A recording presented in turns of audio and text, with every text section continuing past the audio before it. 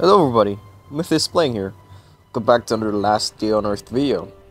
Now, in one of my recent videos, very recent videos, is I finally finished the ATV.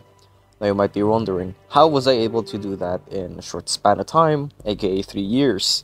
Well, it was large in part due to this one event that we're going to participate in today, and that is this Bunker Bravo event. Now, the changes are mostly the same. Back then, the zombies' health was actually 75%. No, it was actually 50%. It's still the same. I forgot. The only thing that they changed is that the damage done by weapons are now only 25%. Back then, it used to range to like 75%, basically saying that if the M4 was buffed 75% more, it'll be able to rival even a Scar, but not like a Scar. Able to only, but like the Scar still does so much damage. I mean, the M4 does damage that could rival the Scar. It was even stronger than the AK. So now today we're going to clear Bunker Bravo. If I remember correctly, you don't even need to use these anti-rad and anti-radiation due to the radiation of Bunker Bravo being cut in half. As stated here, yeah, radiation contamination decreased by half, which is actually so big. So, take these 2 extra AKs then. So, why don't we get started, shall we? So, first of all, you might be wondering, why am I wearing Kevlar armor? This is the best armor in the game. Well, it's because I have too much, and I just wanted to use it, and to show you why. I mean, if this was normal Bunker Bravo, I probably would wear this type of armor. Considering how difficult this location is, so we're not going to enter this Bunker Bravo here. The underground location. So, as per se, there are a lot of things that you need to keep in mind when you're doing Bunker Bravo. Okay. When you're doing Bunker Bravo, and that is mostly the amount of guns that you're bringing, and the heal items, type of armor you're bringing, and most importantly, these terminals. Now, these terminals are really good. Like, you should spend some time fixing a few of these terminals. And notably, the only terminals that I've fixed in my life are the patrol cancel and the disabling of the turrets. Now, for me, these two are like the best, but the ventilation clearance is also pretty good, and the opening locks. The opening locks is just basically for extra loot. This is for stopping those toxic spewers from exiting those ventilation shafts, and they tend to be annoying, but the patrol is more annoying considering the type of enemies they have to fight. So now that was just a brief, like, if you want to fix terminals, you can either fix these two or these 4 in general. These 4 are like probably the best things you can do.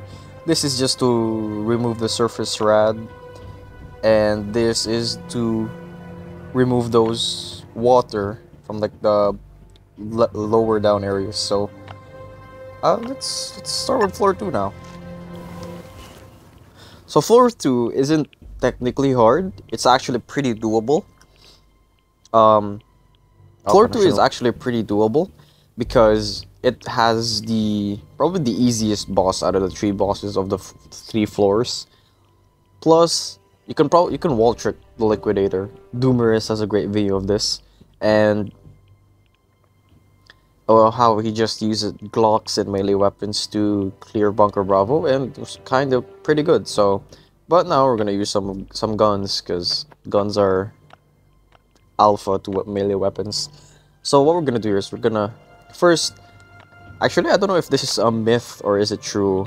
You need to use the anti-rad before you enter this. It's so funny. I don't understand, but I feel like that is how it works. But we're gonna do this without the anti-rad, so let's just do this. I'm gonna select these specific to the activation of turrets and patrol cancel, then activate. So, Bunker Bravo, technically, is one of the hardest locations because all the enemies that spawn in the different areas where they are, like here, they aren't gonna be the same the next time you do them. So this is why you have to be alert and be careful with how you play the area out. And I recommend that you always keep an eye on your health, your weapon's durability, and the amount of healing items you have left in your healing slot. And probably, I don't even recommend you probably doing Bunker Bravo without an extra pocket, no matter what it is, because I feel like if you only had one gun and your gun breaks and the enemies are still coming after you, I feel like opening your inventory at that point is maybe suicide. So I really recommend that. Maybe do Bunker Bravo when you have the extra pocket, and look at that, your right zombie only has 75 HP.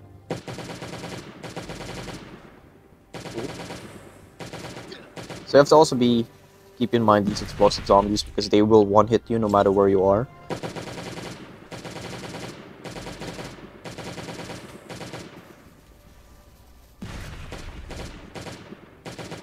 Plus, these toxic darters are pretty powerful. You deal 40 damage, so you have to be careful. And this is one of the reasons why I want the activation of turrets. Because look at this. That's a heavy turret and it's deactivated. These are two other turrets. There's another heavy turret over there. Connection lost. And overall, I feel like it really just, like, you know, cuts down the turrets that they can attack you. Now those two enemies, Toxic Spear is probably the most dangerous type of enemy you're probably gonna face here. And oh wow. Cool. So now the acid melters are the type of enemies that will spit at you. They'll spit red spit, and it will do like 15% damage to your armor. So you have to keep in mind whenever they start spitting, so that your armor doesn't get quickly obliterated.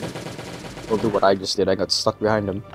And just keep an eye on everything. That's how you need to do Bunker Bravo. You need to be a lot of points for killing Toxic Spewers. Like, considering if this was normal Bunker Alpha and there were two Toxic Spewers there with literally 500 HP, that would have been absolutely hard. Now this right zombie just picks up his shield. Oh, I killed him.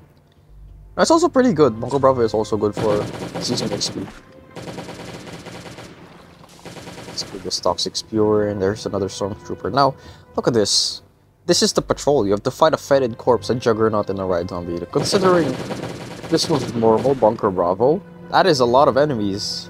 And a lot of weapons you need to use. Oh, that's a Toxic Darter. Scary. Use this wall. Use this wall trick. Toxic Darter can't hit you. We're just gonna go through here. We're gonna have this stuff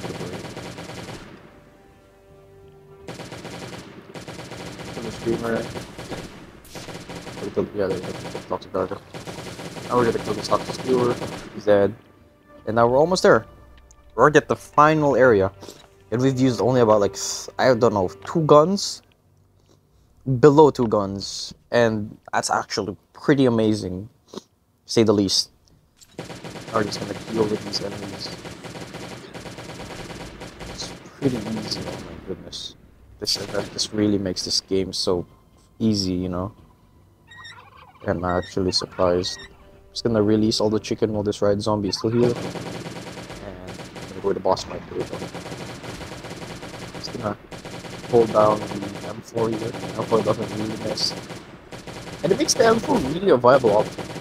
Because in normal Bunker Bravo, the M4 usually, oh god, the M4 doesn't usually deal that much damage.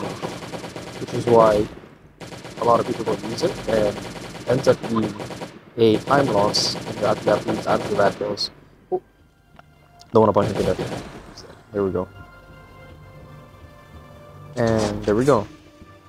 I think we finished all the 3 quests. Nope. We need to pass. We need to pass 1 more floor, then we're good.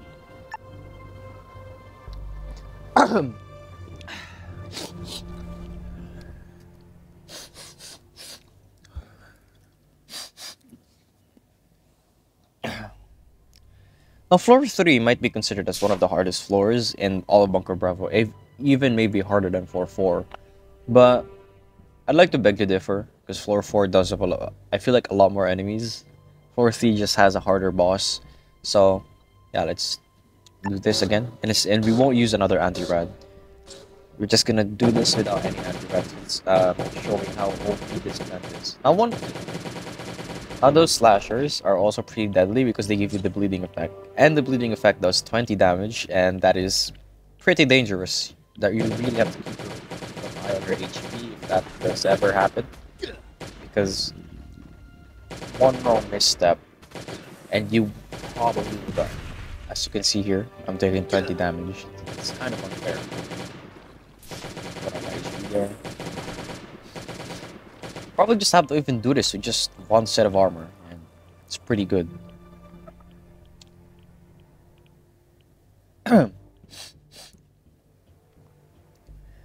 We continue on to this way. Oh my god. Wow. Right zombie and instantly a toxic spewer. Pretty concerning. Plus toxic spewers heal in their own spit, so keep in mind. If they spit too much, they'll be out even with after. So be careful. Ooh. That was close. You can get into situations like that, and that's the reason why you die, so you just have to be very careful.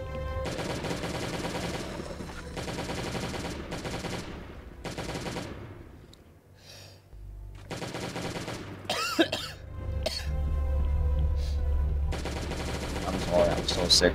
I have to cut out some parts of the video because it is either just me sneezing or coughing, and I'm very sorry.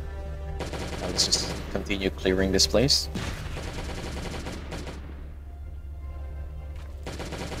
Let's kill those parasites and let's continue these toxic darters. Let's kill this exploder.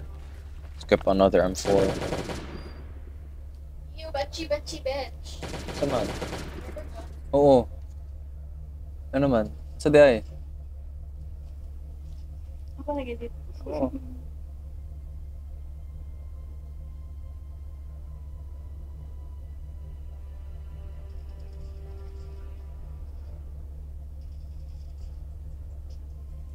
Good job.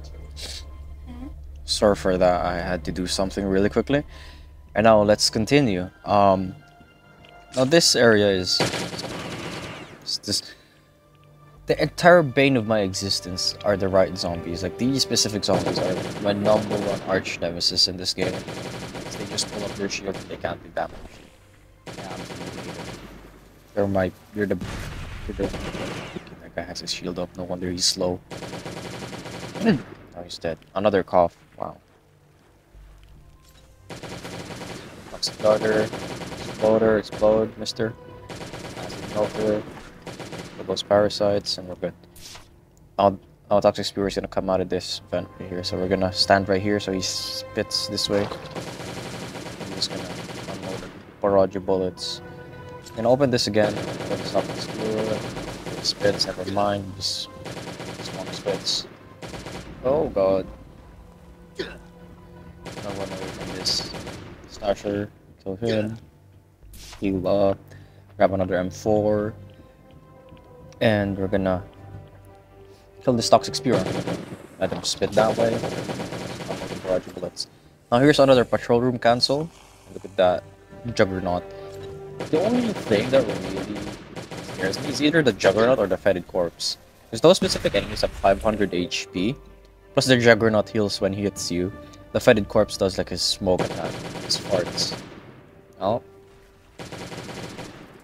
A lot of notifications. Edit that part of the video. There we go. I'm gonna open up this. And this is going to be the boss. The Dr. Dread. He starts at 500 HP, which means that both of the first two doors that usually open up when you damage him are open already, so be careful with this because those 3 riot zombies are a big threat to you, and you really have to be careful not to get stunned by Dr. Dread. So Dr. Dread is basically a frenzy giant who can stun you. He does the same damage as a frenzy giant, if not more probably. Probably does as much damage as a frenzy giant. So it is debatable on whether you want to kill his lackeys or you don't, because I feel like it's way easier if you don't kill them. Just focus on Dr. Dread himself, and I just get hit by that. Wow, that was the smartest idea I've ever had. and I just get double stunned, and I get stunned again. Oh, thank God, he didn't punch me. Oh. Got the ride zombie, just die. Put on your shield. This is why the ride zombies are such a threat. There comes the toxic speeder. Move to this side. Let the toxic speeder come first. Now we're taking some radiation damage, and it's understandable. There we go, kill Dr. Dread. Now we're gonna use a wall trick here.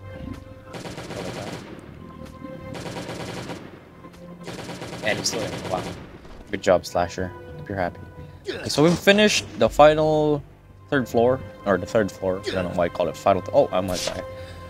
Finished the third floor, and now we're gonna go to floor 4. Of course, we're gonna finish this entire location. We're here at the 4th floor. Oh my gosh, the lag. Why am I lagging? It's time to lower graphics.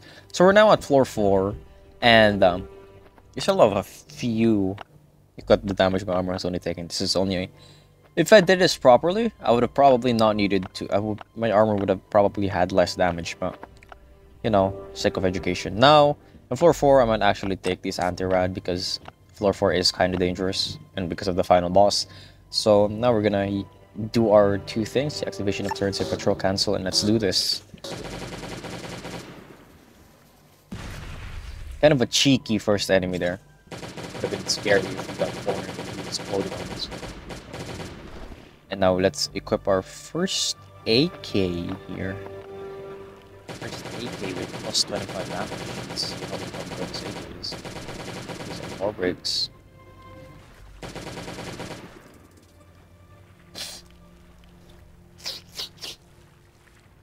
Now, as I keep saying, you just really need to keep an eye on your HP. That's really it, and the gun's durability. And you should be fine. You shouldn't really have a big problem in Bunker Bravo.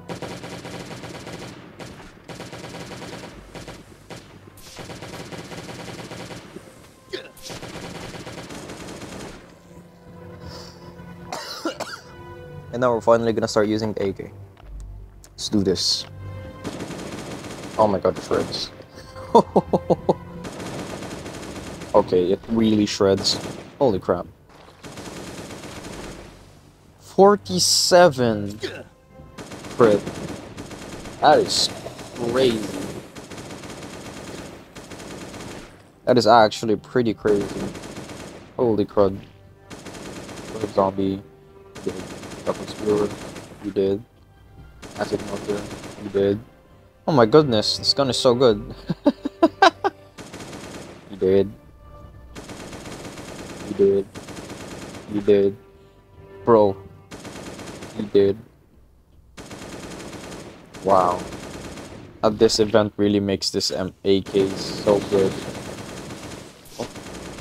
Oh. I'm dead. Okay. Let's equip another AK here. Oh wow. I did 40 damage here. What the f... And this white zombie, the screamer, face this way, toxic spewer, toxic darter, kill him. Okay, now this is the final boss room. Now this final boss actually has like a different mechanic to the 2 bosses, so I'll let the gameplay show here. And open up this computer terminal. Now we have to turn off this and this. And we are on a timer, so you really have to kill this cocoon before the thing there explodes. Because if that explodes, you're gonna kill it, no matter what happens. So, guessing that it is an event, this boss will be pretty easy. Now we're done with Bunker Bravo. See, it's pretty easy. Took about only like 2, 4, 6, 8. 8 M4s and 2 AKs. And I mean, it is fully modded, so you can debate that the event is still hard if you don't have normal weapons. But if I'm technically speaking, if you have like a lot of M4s, M16s, and you have almost all the common mods, not even like the purple red laser, right? I feel like this is still doable. Despite it being like somewhat hard, I feel like it's very doable. And you can still do it. So what I will do is I will go back up, sort out my inventory, and let's check out the loot that we got. Okay, so we're back here now, and let's check out the loot that we got starting from floor 2. We got 4 carbon composites. That's kind of sad. Stick everything else, leave the gun oil. 3 factory parts, 3 batteries, pretty standard. Landmine and 3 grenades. That is actually pretty good. Let's leave the phone, let's leave the gun oil, take the gunpowder, and the landmine now. This is the 3 main important things here that you're probably gonna need to fix the, what's call this? Fix the,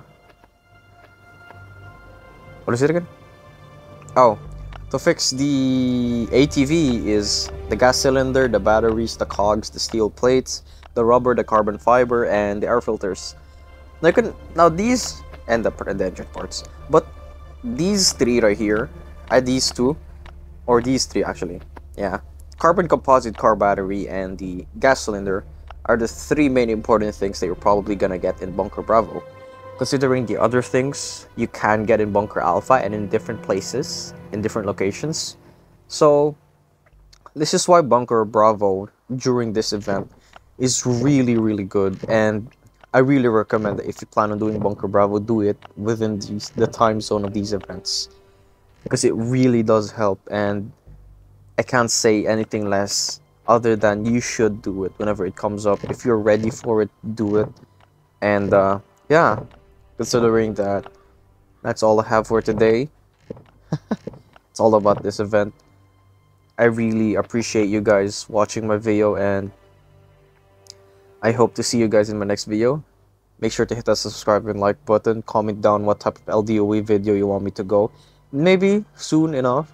Oh, connection lost. And maybe soon enough, if I ever do get the motivation to do it, I might make some tutorial videos on how to do things as a free-to-play. So, without further ado, this is Mythis playing. Character wants to take a shower. This is Mythis playing, and I hope to see you guys in the next video. Adios.